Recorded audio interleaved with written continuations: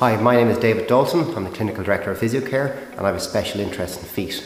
Plantar fasciitis is inflammation of fascia that runs from the base of the heel right the way up to the ball of the metatarsals, which is this section up along here.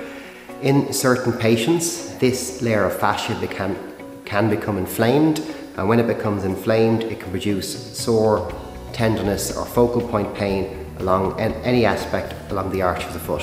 What can be done about it?